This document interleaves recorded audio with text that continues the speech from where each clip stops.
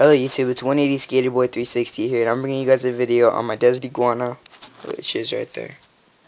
She's the little gray one. My Chuckwalla right there. These two are basically the same age. I caught them a week after each other when they were just hatchlings, because I saw them and I had never had a Chuckwalla or a desert iguana. These are both basically my first reptiles I ever had. They're both a year old now, cause yeah, it was exactly a year ago that I caught them. Chucka is not even a foot long yet, and he's a year old, so I'm kind of worried that I'm doing something wrong. He's like barely the size of my phone, yeah. And Izzy, she's a foot and like 2 inches, cause if you count her tail, she's like bigger than my phone.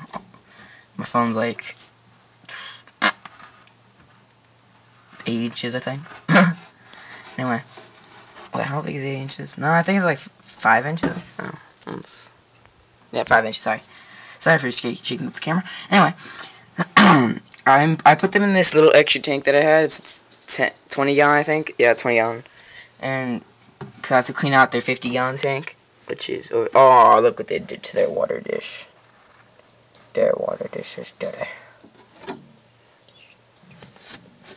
Anyway, I have to clean this out, and which is a real pain because I don't have like a cleaner. I have to take like a homemade one that I made, which I will show you guys in another video, and take all the sand out and then filter it and put it back in, which takes a nice long time. So anyway, I hope you guys can help me out on my Chuckwalla, because I was told he's supposed to be bigger, but I could really use some help. So if you could, just comment down below. So alright, later guys. Comment, rate, subscribe. Bye.